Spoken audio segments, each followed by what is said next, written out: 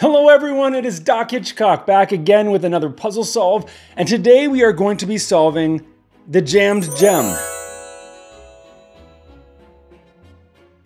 So this is a wooden puzzle that is by Cubic Dissection, which is a collaboration, well, this puzzle is a collaboration by Eric Fuller and Frederick Boucher. I hope I pronounced the names correctly. Please forgive me if I didn't. Regardless, at first, it looks a little bit like a bird puzzle and has some of those elements, which I am not a big fan of bird puzzles, but the description calls it a sequential discovery puzzle, which is my favorite type of puzzle, so I wanted to give it a go. So whether it is a good puzzle is yet to be determined. And you know I do these videos because my dad likes to watch them. So hey Dad, how you doing? And I hope you're feeling better. With that being said, let's get into it.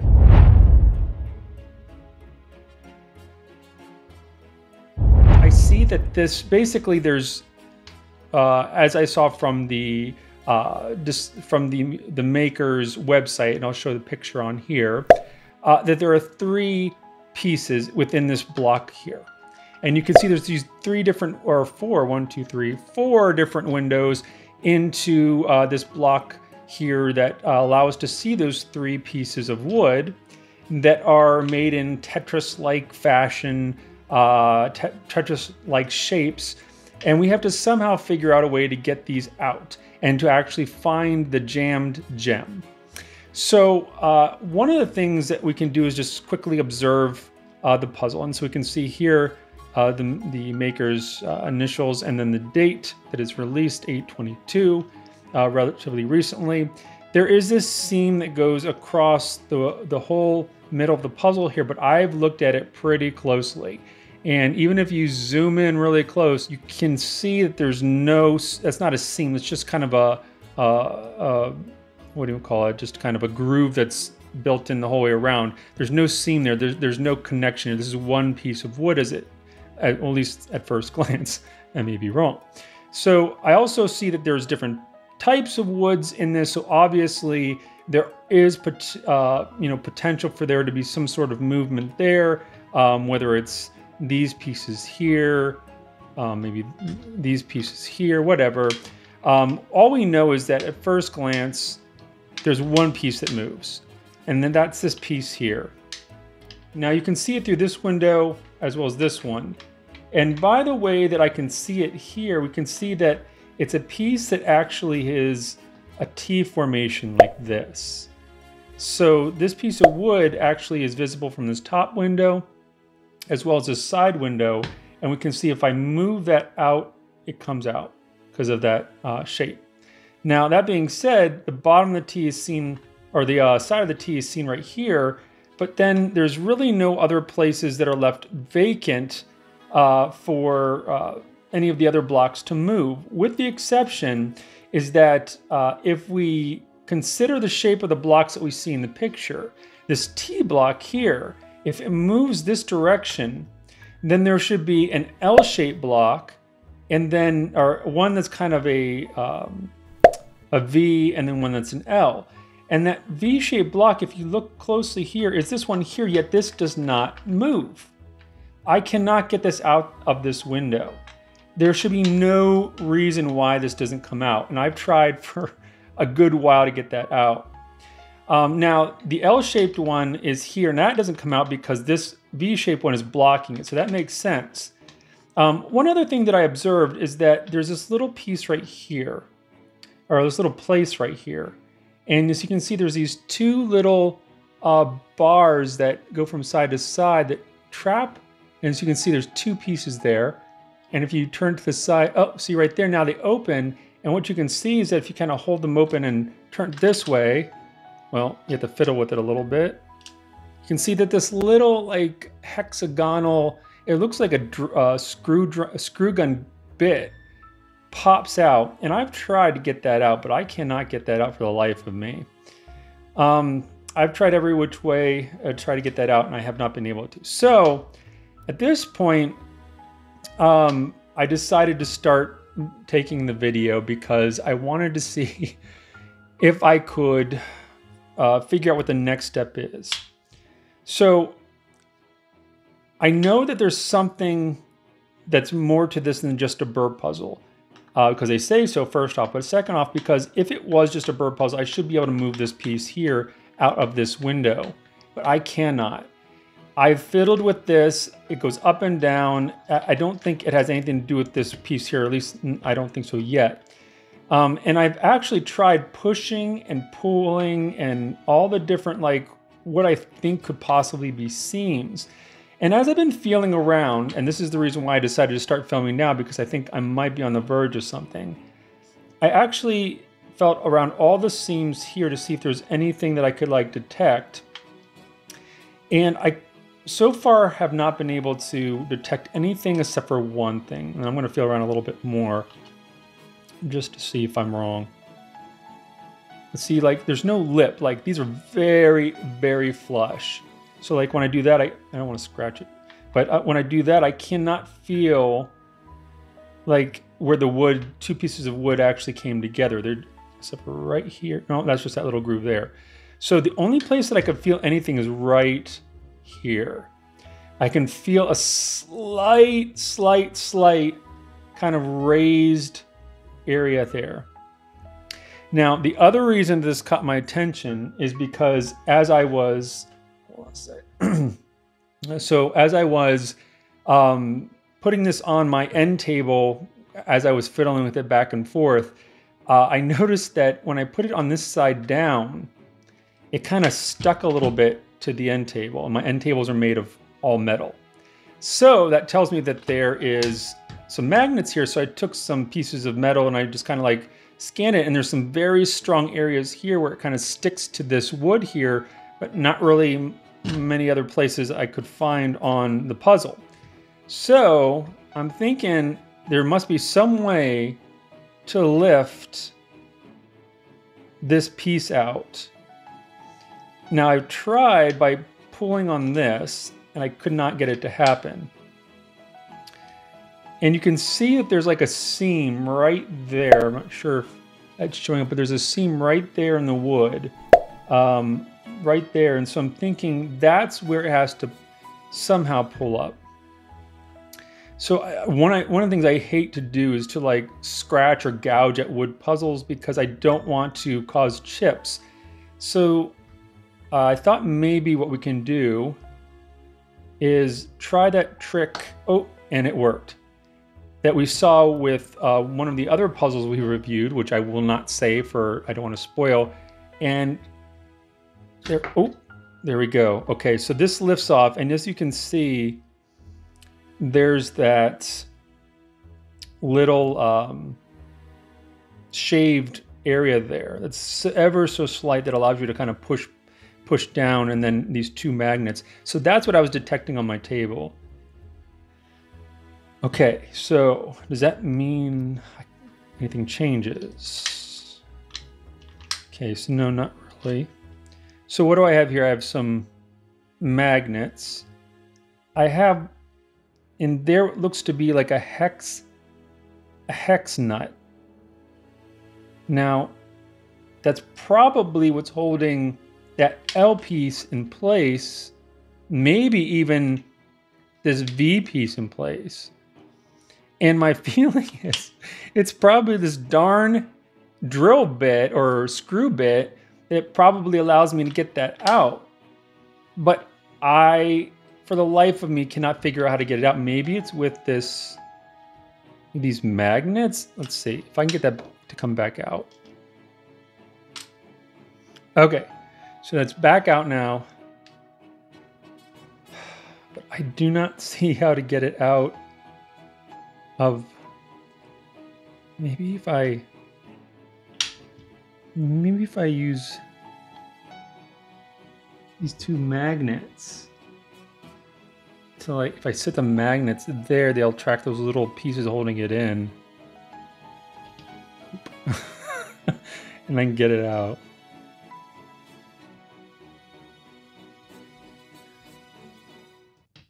Okay, let's take a look. See those two little pins in there?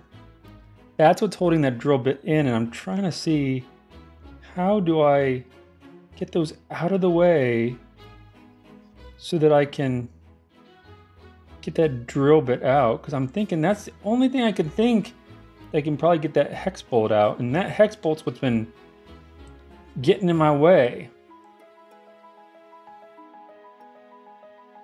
All right, so I don't think that these pins are magnetized or metal or of a metal that can be magnetized, or a magnet can be used on, because they're not doing anything when I move the magnet around. But this, the bit certainly is, because that goes up and down. The question is, how do I get the bit out to use as a tool? And I am not sure I know how to answer that question.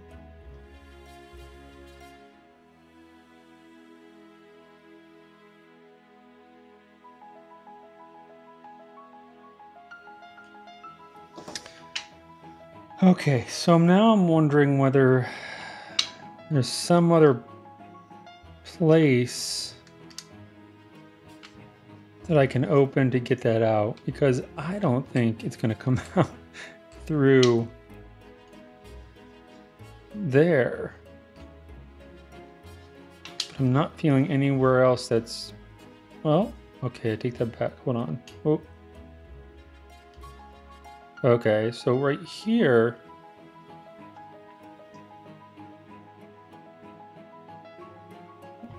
okay, so there's two magnets right here, so I'm wondering, okay, is there an, aha! There is, there you go. Okay, that's pretty, okay, so I guess my assumptions at the beginning, so kudos to the makers, because this is pretty cool, the fact that I could not even detect those lips. The only way I was able to detect that was because I used this magnet and I kind of felt that around. And now I have this little hex screwdriver. This, I've got a feeling, was a decoy, which I love because I have spent so much time trying to figure out how to get that out, knowing that just by looking at the physics of what's in there, that's impossible unless I took another piece out. And so I think that's great that they actually have another completely different tool to be used for this. Okay, so let's see. Okay, so then I'm assuming we use that. Please be not a lie. Okay, so easy enough. We knew this was going to be what we were to do, is to take out this big bolt. Okay, so yes, I think, well, it's not as big as I thought. So I think that's holding probably that L cube. Probably about the size of one of these blocks. So it's one of those blocks was being held in place. So if we release that, there we go. Okay, so I don't know what it was holding, but it's allowing this to move now. So what that is now telling me is that I can now kind of work this as a typical burr puzzle. Well, no, I guess burr is the right word, but and then now we got to worry about this thing getting in the way, so we just have to. And there we go. So this is right there. That's where the bolt was going through, and I guess it went all the way through, possibly. Yeah. So it just barely touched that other one, which was holding them all in place. And so now I should be able to. Let's see. So I don't embarrass myself with just 3 pieces trying to get them out, but let's see. So now the V piece I should be able to put here. Oh, okay. Well, all right. So that should go down now. Okay, there we go. So now the T piece, or the V piece. Oh boy.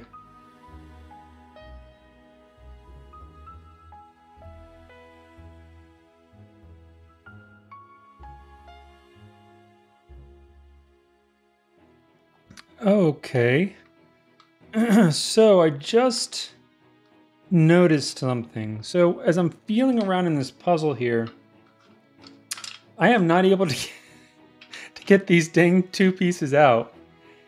And I think what I found here is that all the walls are I think, equal thickness, except for a couple places.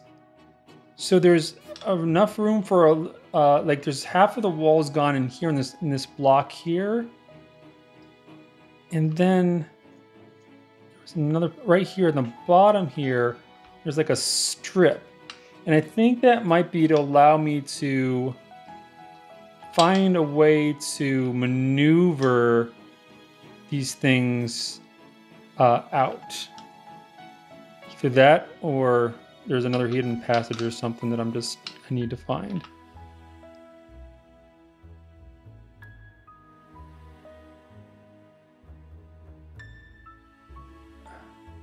So I set this aside for a few days as I had some trips to take and such, and I came back, fooled around a little bit with it, and as I was realizing that, you know, given kind of where we've gotten to with this puzzle, the really great thing so far has been that when you think that there's absolutely nothing else to do, you're finding these little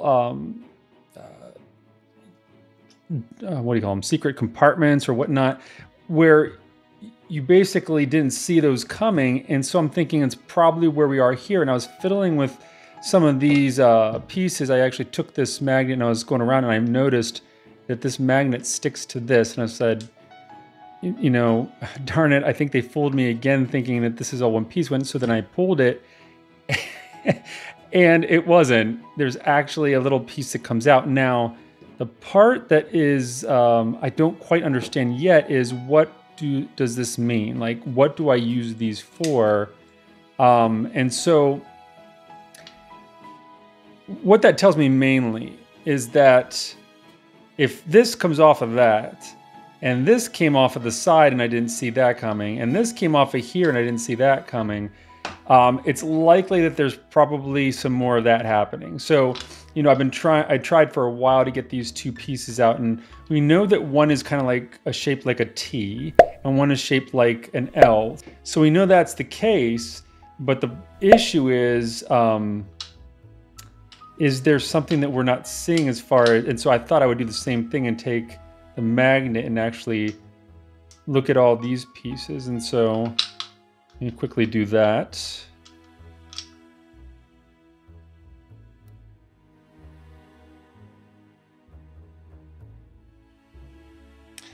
All right, so I'm not sure I'm going to be able to show this on camera, but if you look really close, let's see if I can get that. If you look right there, let's see if I can get that, where I don't know if you can see that, but right, that middle block in the T right there, and maybe that'll show up, but that actually has a hole in it, which leads me to think, and when I put this in there, it actually sticks to that block. So I'm thinking that there are other pieces like this, where pieces are stuck together with magnets. I just need to find a way to find that out to see how they come apart. So right now, I don't think that I have a means to do that. So probably, I'm thinking it's that one with a hole in it, but let's see if I can find a way to do it. Oh, all right, so right now, that T, when I actually used my finger in this hole here and I pulled, maybe I just, oh no, something's happened. Okay, so it feels like something's coming loose. Yes, I just gotta, oh, there's a strong, okay, I got it. So basically, let's see if I can get it out now. All right, so this was on the T. So basically that L shape, which was like this was on the end and making a T. So now we have two L shapes like this, 3 in a row. I'm trying to hide that. So it's like it's 3 in a row. There's 2 L shapes in there now. That's pretty cool. Okay, so I knew that was something was weird there.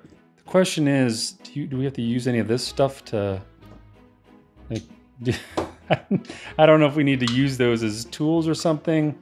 So let's see if we can now that we got those things out of the way, let's see if we can get these L shapes to kind of fit, to get their way out of the puzzle here.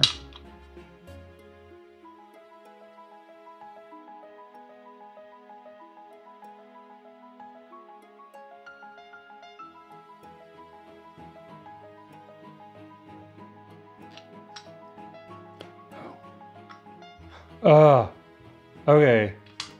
All right. So one of the L pieces was stuck here like this. So right here. And is that right? Yeah. So there's a little divot here that I've been trying to figure out how to use. And so basically, if you move it here, it allows you to lean it over enough to get it to come out this part here. So, oops. So now we got that L piece out. We have only that one left. And so then I guess with this one, now we have all this room. You can just kind of twist it around. And I think that should allow us to, unless I am completely wrong. There we go. Oh my gosh, that is like getting a splinter out. The relief of getting all those pieces out. Oh my gosh, that was pretty fun though. And the best part about all this is that this little mechanism never did a dang thing. That was just a red herring that they put in place to trip us up. And I love them for it because that made it so much more fun when you actually figured it out. And I'm not sure what this is.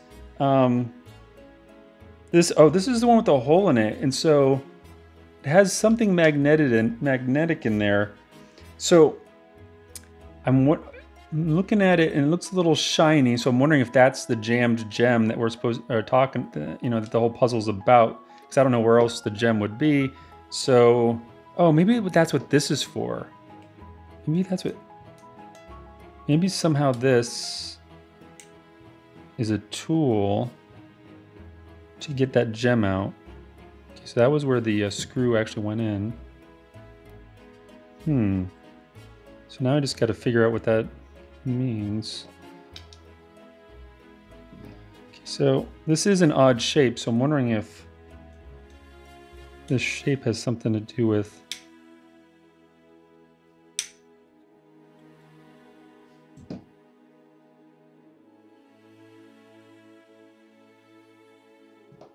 just twist it or something. I don't want to break anything. It looks like a piece of wood veneer.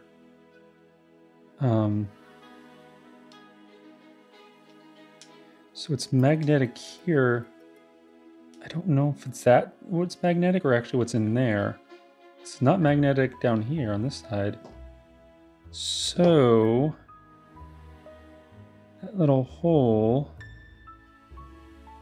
I really don't know.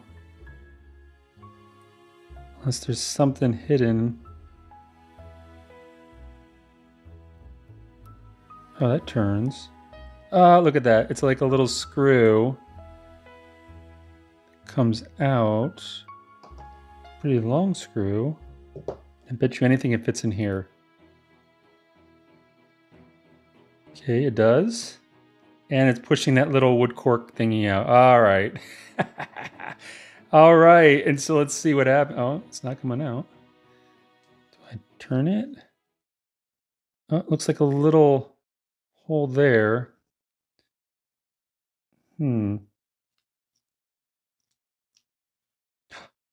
Oh, it's magnetic. Okay. And there's the jammed gem.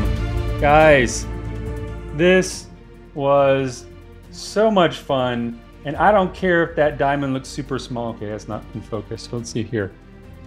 There we go. I do not care that this is just a little cubic zirconium or piece of plastic. That was priceless about how fun that was.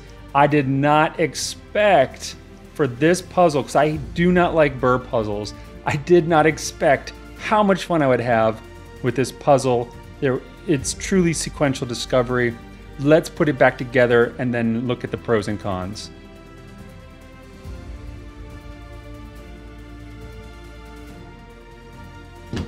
And there you have it. That is the Jammed Gem by Cubic Dissection. Let's take a look at the pros and cons.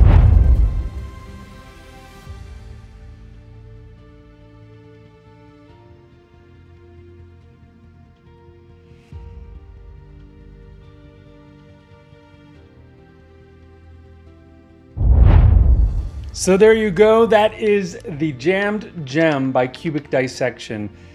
And so I don't know what else to say, but I was wrong. I am so glad that I listened to the people that steered me to buy this, because it is easily one of the top 3 puzzles of 2022 in my opinion, at least the ones that I've been able to solve or lucky enough to solve.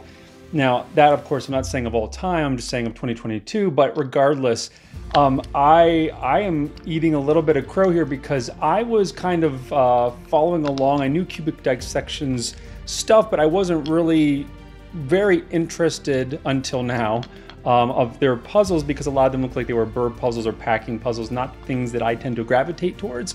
But this one blew me away. It was so much fun. You know, the pros far outweigh any cons. I'm not even sure that I'm going to be able to find many cons about this puzzle, because although I thought it was a bit pricey at first, now I see the justification, because in order to get us to be fooled so thoroughly, the amount of accuracy for each part must have been painstaking.